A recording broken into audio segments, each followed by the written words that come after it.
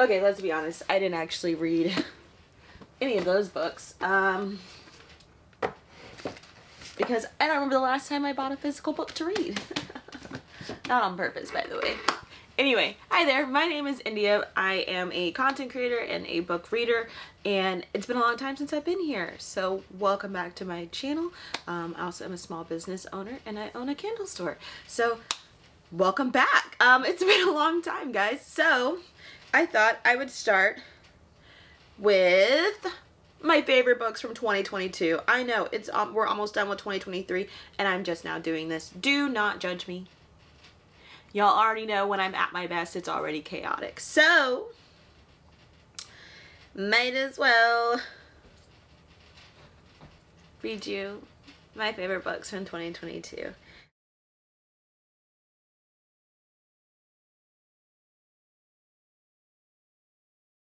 Apparently in 2022, I gave a lot of books 4 stars and above, but still some just stood out more than the other ones did. This is really just going to be a list of my favorites, maybe some triggers, and just like their genre and or tropes. I'll definitely link them all down below. And yeah. So let's see. You guys know I don't read as much as others, but for me, I read a lot. I think I definitely beat my reading goal last year. Which was, let me tell you.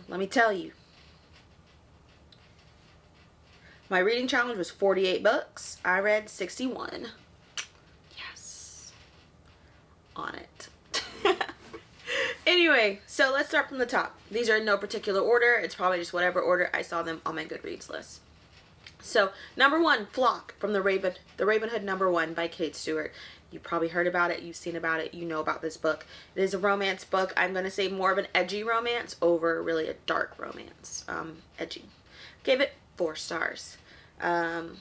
Next up is number 2 is This Man #1 by Jodi Ellen Malpass. It is romance. It is a dark romance. I gave it 5 stars. Number 3, Lords of Mercy, Royals of Forsyth University #3.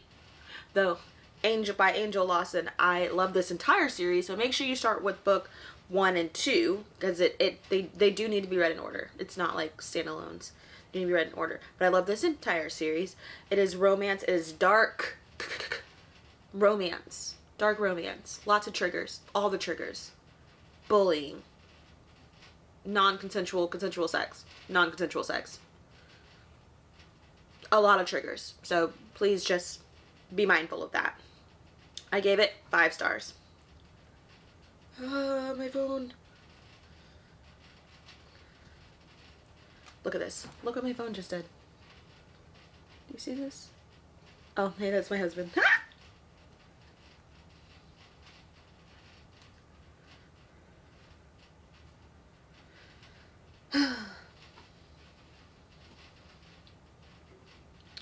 Okay, to continue on with number 4. Number 4 is Crave #1 by Tracy Wolff. It is fantasy. It is young adult. I gave it 4 stars.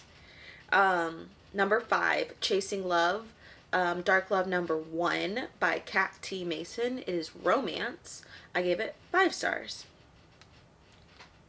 Number 6, the Madison Kate series. The whole series.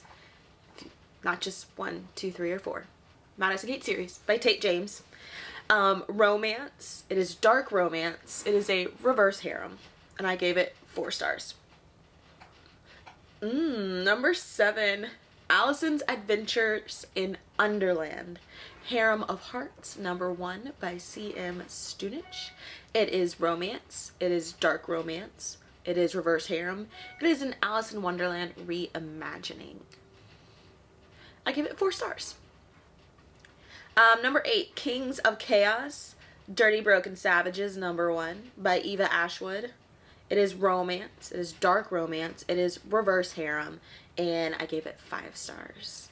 As you might tell by some of these books, I went down a reverse harem rabbit hole.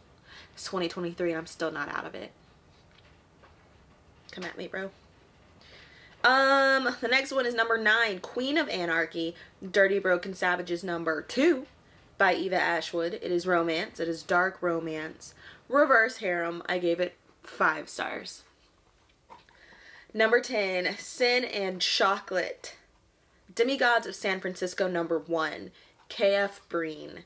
Romance. It is romance. It is bleh. It is romance. It is fantasy. It is 4 stars. It's so weird because I was definitely, so like the main character is like, I think part Irish. The main male lead I think is part Irish. And I started reading this series either on the way to or on the way back from Ireland. And at the time when I downloaded this series, I had no idea it was the main male character was part Irish. Just fun facts. Anyway. 11, Dating Dr. Dill, If Shakespeare Was an Auntie, number 1, Nisha Sharma. Actually, I have that physical copy. I could have done the whole Dating Dr. Dill. That's actually exactly how the narrator sounded on the audiobook, so you're welcome. By Nisha Sharma. It is romance. It is enemies to lovers. It's fake dating. 5 stars. Number 12, Glutton for Pleasure. Pleasure Series number 1 by Alicia Ray. It is romance. It is menage. It is 5 stars. Okay, so those are 12 books. I mean, I read a lot more, and a lot more books I read last year were 4 stars. Some were a solid 3 stars, but these are just the ones that like I stood out going back through my list months later, and I was like, oh, love that book. So good. So good. Enjoyed it. Enjoyed it. And yeah, so I hope you guys enjoyed it. I'm sorry I didn't give any of them Steam fans. Apparently I didn't write them down. I'm trying to do better about that this year. Thank you, Steph, for the Steam fans ratings. I just don't think I know how I'm going to rate them. But I guess it all just depends how they make me feel. Yeah. Anyway, guys, that's it for me. Don't forget to hit that subscribe button down below. Don't forget to hit that like button. Don't forget to follow me on all the social medias. I've been doing terrible at them. I'm trying to do better now that I'm out of my depressive episode. So, until next time, keep turning the pages.